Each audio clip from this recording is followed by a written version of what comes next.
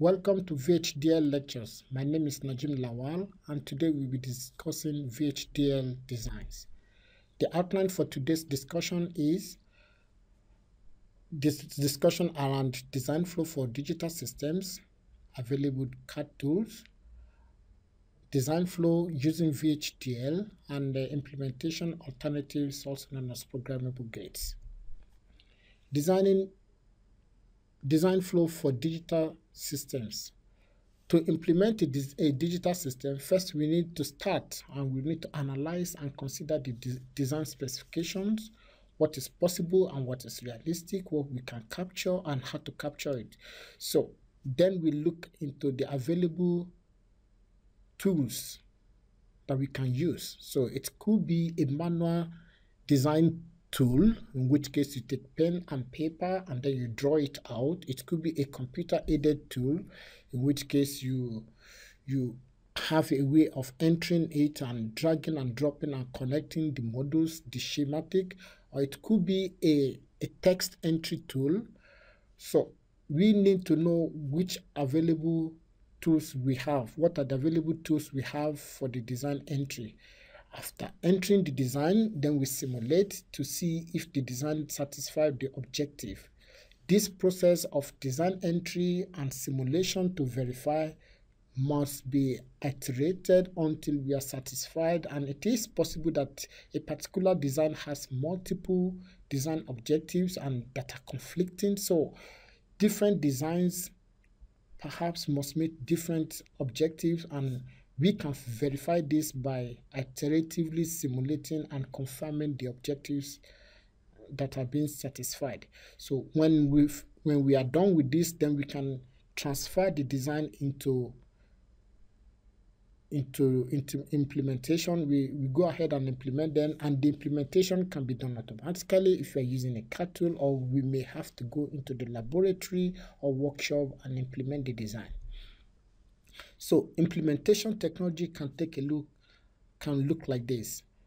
We have the components that we want to use. We can plug them out from the environment, in case of software environment, or we can go into the workshop once again and take the standard components.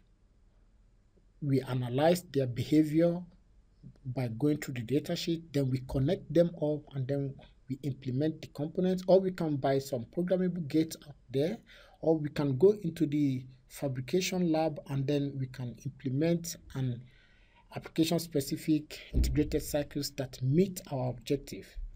So can we do this? Do we need CAD tools?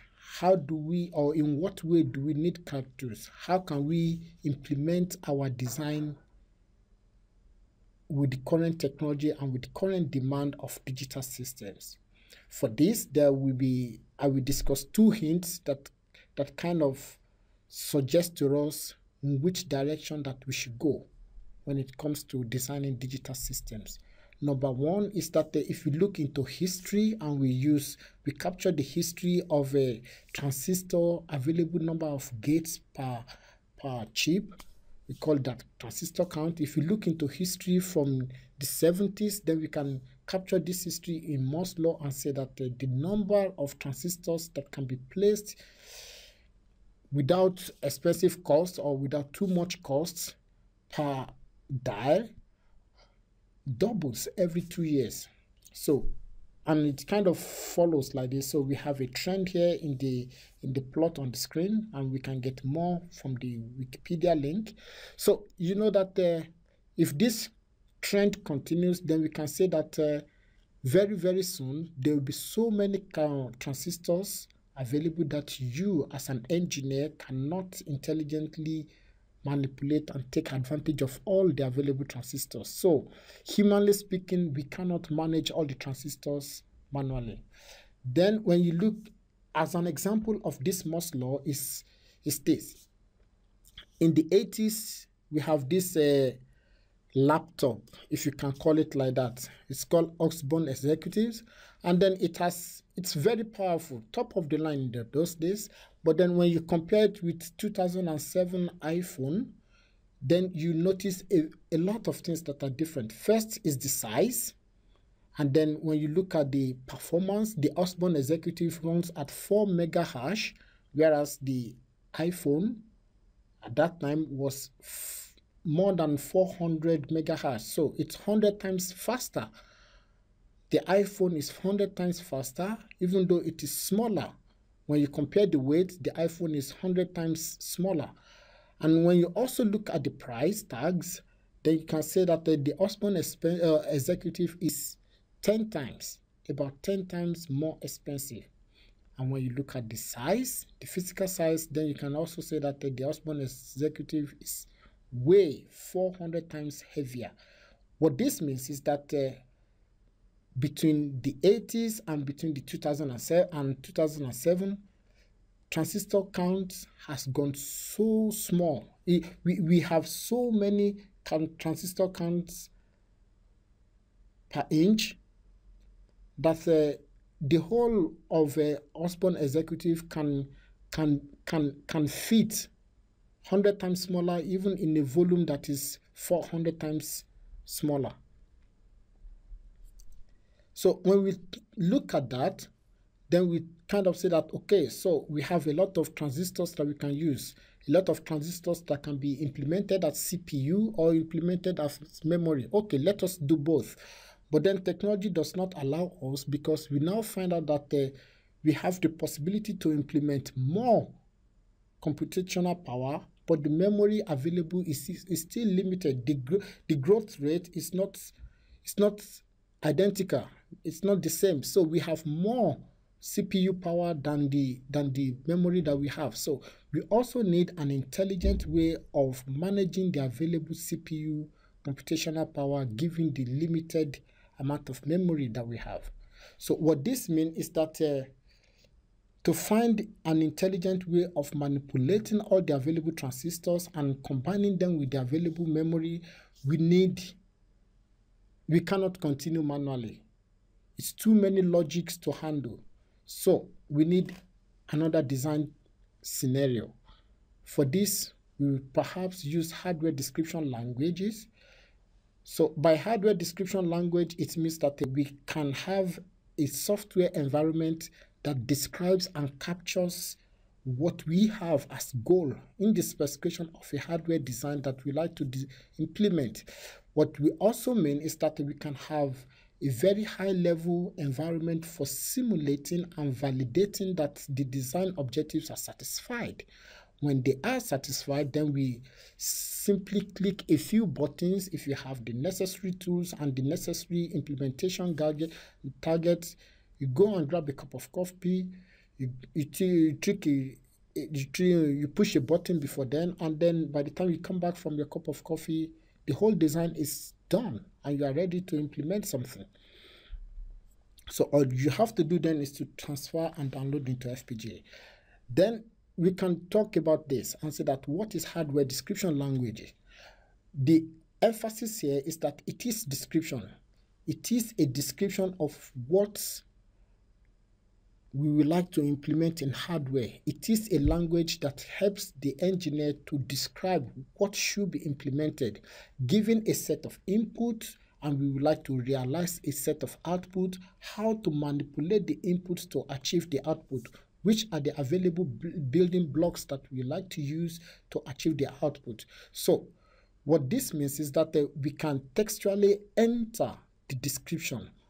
We can have a human readable, a language that is easy to communicate between us. So we can compare our design, for example, with schematic, and we realize that it is easier to read and understand rather than to have a way of identifying each of the schematic components. Also, it means that a description of the hardware in the plain text can, and it most likely should be independent of the implementation technology, which means that a description today will be able to work in 10 years' time. It also means that a description that meets one that is implementable on a particular vendor should be implementable on another vendor without so much link or tie to the implementation technology. What advantage here also is that we have modules that are reusable, so you can, if you want to implement a big project, we can actually break them down into smaller projects that we can implement, parameterize them, adjust the size and the implementation parameters such that we can connect smaller modules together to have bigger module. So emphasis here is that we have description rather than programming. And when we talk about VHDL, what we actually mean is that it's a hardware description language, but a particular type of hardware description language that is called very high speed integrated circuit hardware description language. There is also another type called Verilog HDL. That one is also popular. So these are the two main popular HDLs. There are other HDL like JHDL based on Java. We have Python based HDL. The list continues, but these are the commonly used ones. And historically, briefly, it's sponsored and promoted by the Department of Defense in the US because they are having enormous amount of projects that need to be documented and communicated between different arms of the defense. And it has been standardized, and the standardization continues. So from 87 and even the most popular one, 93, has been standardized. So in VHDL, we always have an idea that we like to implement. We have a specification that we like to transfer into hardware.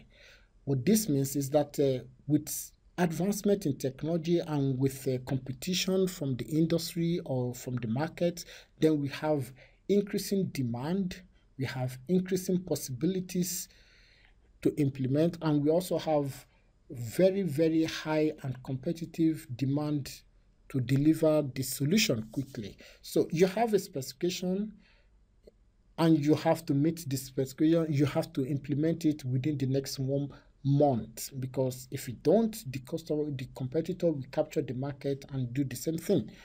So the idea then is that in order to have a very, very high performance and very, very reliable implementation, what you want to do then is to use high-level description language in order to implement what you want to implement as quickly as possible. So furthermore, on background to VHDL, we have the following reasons why we would like to use VHDL. Because it is high level, the communication and the understanding is very easy for us human beings, and we can analyze, debug even mentally before we start simulating. We know if you know the language construct very clearly, we know if a particular statement or implementation is going to work the way the specification specifies or not. It also means that the design can be implemented in a way that is not tied to the technology. So we have many vendors out there.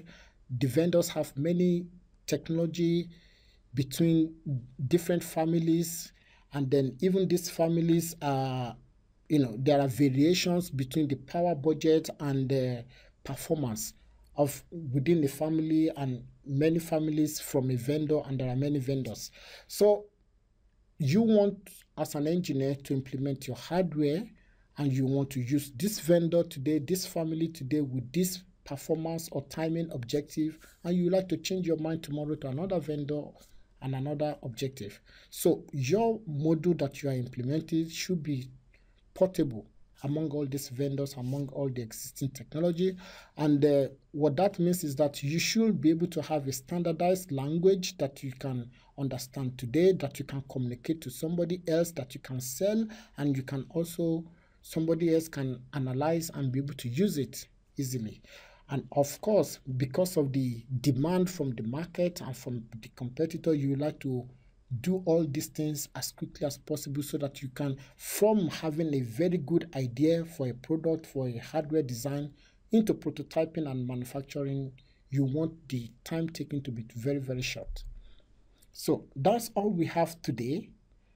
Thank you for joining us. Now you know a little bit more about VHDL.